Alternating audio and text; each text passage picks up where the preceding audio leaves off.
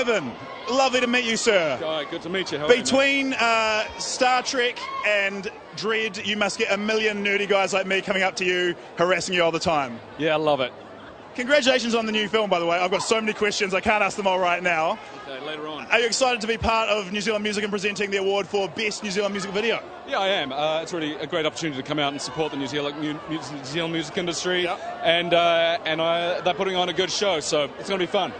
You obviously have to flick a lot between a New Zealand and an American accent in your films. Can you give me any hints on getting to LA? Like, how do I do an American accent? Any hints on getting to LA? Well, you start with the plane. Yeah, the plane? The plane always helps. Yeah.